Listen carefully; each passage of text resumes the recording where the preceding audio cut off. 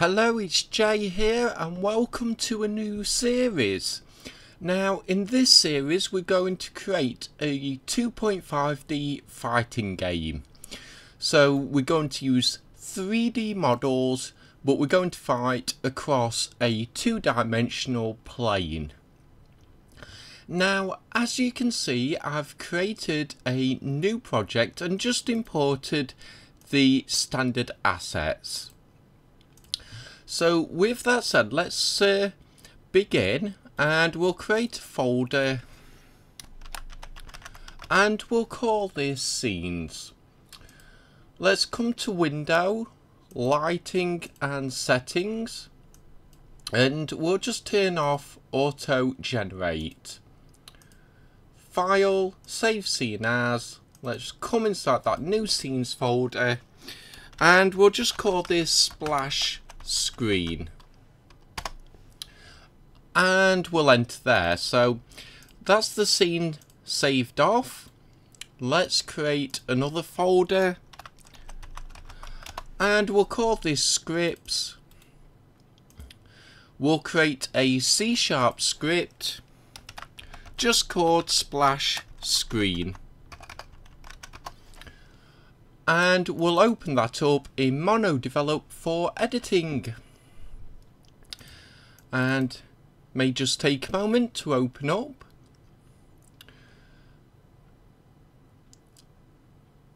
Okay, there's the script open. Let's come right at the very top here and we'll just create some comments. So 3 forward slashes, and I'll put my name and the date I created it, the 16th of the 4th 2017, and above public class we'll open brackets, the square type of brackets, require component, open brackets, type of, we'll open brackets again, audio source, we'll close brackets twice, then we'll close these square brackets and into the comments. Add audio source when attaching the script. I'll just create a line break there. We'll just save for a moment. So we have our comment, what we've created, who's created it, and the date, and we're telling the script to attach an audio source when we attach the script to a game object. So with that said, we need to create a list of variables. So we'll start with public, texture and 2D underscore, and we'll give it a naming convention of splash screen background. We'll close the line off, into the comments, create slot in inspector to assign, and we'll say splash screen background image. Public and of type texture 2D again, underscore, and we want splash screen text. Again, we'll close the line off, into the comments, and as before, create slot in inspector to assign splash screen text. And then we'll come below, we'll create a line break, and this can be of type private, and audio source, and we'll give it a naming convention of underscore, and again splash screen audio. We'll close the line off, into the comments, defines naming convention for audio source component. We'll come to the line below, and this time we want of type public audio clip underscore splash screen music. Again, we'll close the line off,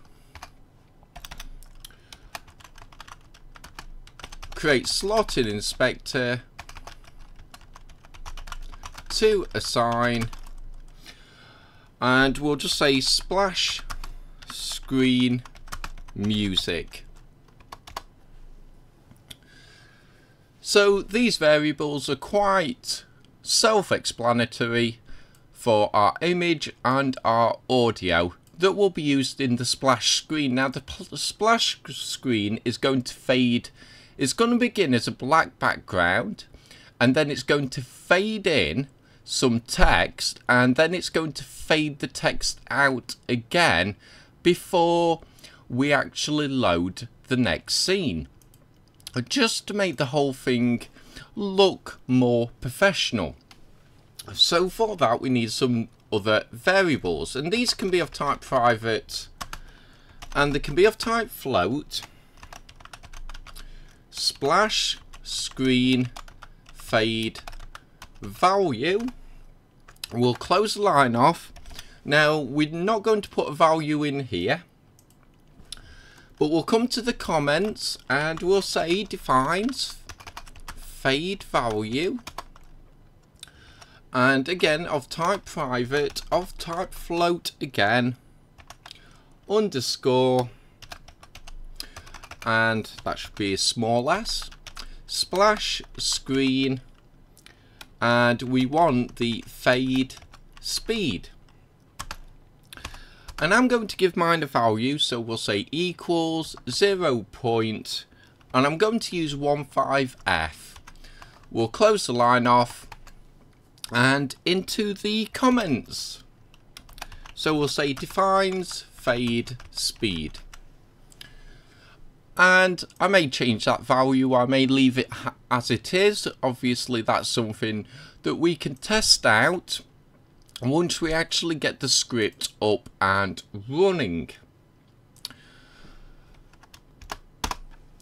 So let's come below here, and this again can be of private and of type enum, and we're going to say, and it's a naming convention of splash screen controller.